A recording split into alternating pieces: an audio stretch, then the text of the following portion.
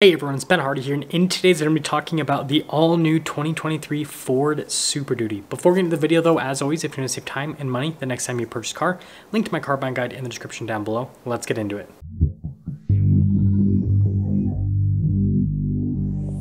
Let's talk about this all-new Ford Super Duty. So first off, from an exterior styling perspective, not a lot has changed. Now, obviously the headlights look slightly different, the taillights look slightly different, but the overall truck looks pretty similar to the previous version of the Super Duty. So I would call this more of a refresh from an exterior styling perspective rather than a full-on redesign. The biggest change though with the styling is everything's kind of softer with the lines and with the headlights, and so you just don't have as many harsh lines as what you had before, because like the headlights before it's just like dunk, whereas now the headlights are kind of rounded off a little bit with the daytime running lights. So let me know what you guys think about the styling overall. I think it looks pretty good, and it looks just a little bit more modern. It's what most automakers are going for. It's just kind of like softer styling with their cars, which is interesting to say the least.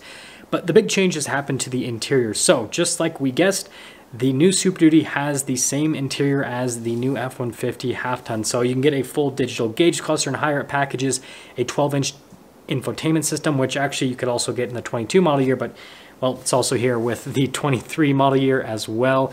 Lower down packages will have an 8-inch infotainment system, which it's crazy that like an 8-inch screen in a vehicle is considered base nowadays. Like it's, yeah, just think about that, for example. But all of the same upgrades you can get in the half-ton you can get in this new Super Duty. So the upgraded Bang & Olufsen sound system, the full recline feature with the seats, still has a column shifter, very important, still has a column shifter, wireless phone charging pad, and on top of that, center console has the table function just like the half-ton. So I mean, you literally have all the same cool features that you get in the half-ton, and the biggest thing is just a much more modern looking interior, because the 22 Super Duty was looking pretty outdated from an interior perspective, especially when you like looked at it right next to a half-ton. Now, aside from the interior changes and the slight exterior changes, we are going to get a new package. It's basically an off-road package for the XL, and so it's like a base model off-roader, which I think is pretty cool. It's going to come with 33-inch tall all-terrain tires and electronic locking rear differential, so just solid from that perspective. But the exciting news with this video comes with some of the tech. So basically Ford has taken all of their towing and I guess bed technology and thrown it at the Super Duty. So it basically has Pro power on board just like the half-ton. You also have the whole payload measuring system just like the F-150 Lightning, which is super important for a heavy-duty truck because there's so many people that like overload their heavy-duty trucks. You know, they throw on the fifth wheel and they throw a bunch of stuff in the bed and they throw people in the truck and they don't realize that like they're over what they should be with the payload. So I think this will actually help out quite a few people. And the biggest thing with this new Super Duty is Ford is emphasizing the technology with this truck over the previous version of the Super Duty. So they're throwing everything at it. It also is going to come with adaptive cruise control, lane centering, and it's going to have braking assist. So like all of the modern safety tech you can get in a vehicle is going to be available with this new Super Duty. And it's also going to have a pretty crazy Wi-Fi hotspot that apparently will be able to support like 10 devices at once, which I mean, I've never used a Wi-Fi hotspot in a car, but I think that's pretty cool. I mean, I can imagine someone at like a job site having all of their workers on the Wi-Fi so they can look at memes instead of working. But no, you know, obviously use it for work-related purposes.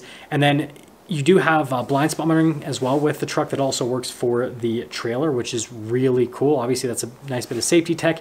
And then the 360 camera system has slightly been tweaked, so resolution should be a little bit better on the images. And then on top of that, if you have like the tailgate down, they have another camera that's put on top of the tailgate so that you're going to be able to still basically see with normal backup camera viewpoint. So that's great, because if you guys have ever put your tailgate down with the camera, then all you see is the ground, which is definitely a big plus. But moving on from that to what you guys probably want to hear about is the powertrains with the new Super Duty. So we have a new 6.8 liter gas V8 paired to a 10-speed automatic transmission, and I want to say that all of the engines are paired to a 10-speed automatic transmission, so like we'll just put that aside. We still have the 7.3 gas V8 as well, and then we have a new version of the 6.7 liter Power Stroke. So starting with the 6.8 liter gas V8, and by the way, we don't have power figures on any of these powertrains, sadly. I think that Ford's kind of rat holing those figures for now because they're waiting to see if Ram does anything before they like release this truck. And also Ford likes to create like double hype. Like they're creating hype behind like the Super Duty being out, and then they want more hype once they release official figures down the road with the powertrains. But with the 6.8 liter V8 being the entry-level powertrain, it's safe to assume it's going to have at least 400 horsepower, and it's probably going to have like less than 500 pound-feet of torque.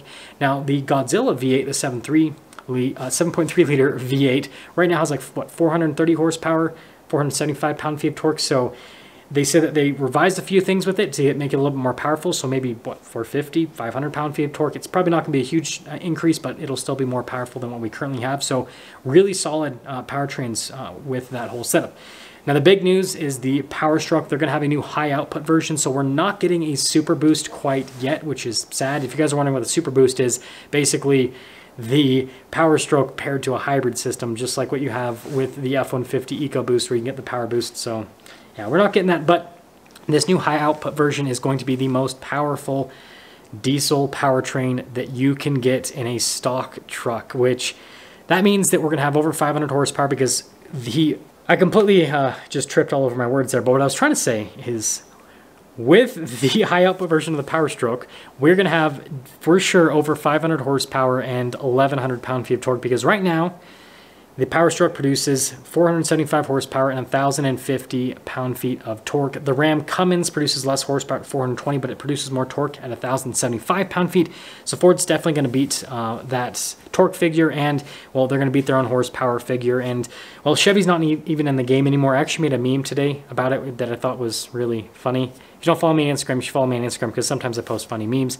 But anyways, their new Duramax is going to produce 470 horsepower and then like 975 pound-feet of torque. So like, yep, Ford's going to take the crown again. Now this new high output version, it doesn't sound like it's going to be standard. So we're probably going to have like the standard version, which will be 475, 1,050 pound-feet of torque. And then you'll be able to upgrade to the high output, which will probably be over 500 horsepower and over 1,100 pound-feet of torque, which is just absolutely crazy. Like, you guys got to remember, this is like a truck that you don't need a commercial driver's license to like buy, and it has that much torque. Like, take that in for a second. Like, semi trucks range like typically, I mean, you know, there's some that are out of this range, but typically range between 1,000 pound-feet of torque and 2,000 pound-feet of torque, and that's a freaking semi truck. This is just a regular pickup truck. It's just absolutely crazy. So what does this mean for the heavy duty truck market? So first off, with the new interior and all of the tech bits, this really pushes the Ford Super Duty up to the top just because of all the equipment it has.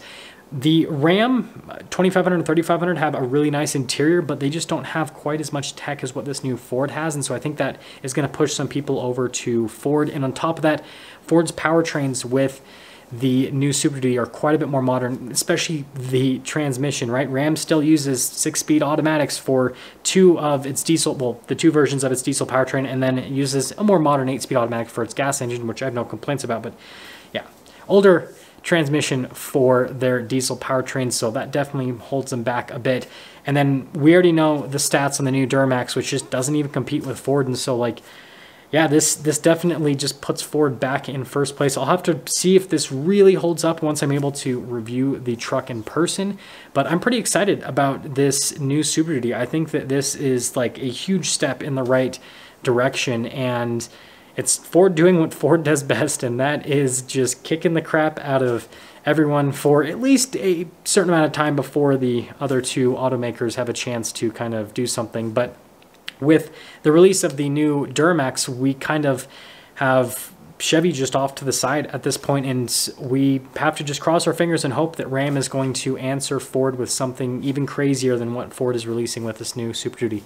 Let me know what you guys think about this new Super Duty, if you're thinking about buying this new Super Duty, or if you're going to wait to see what Ram does with their new 2500 and 3500 when they do some changes with that truck. And with that being said, I'll see you.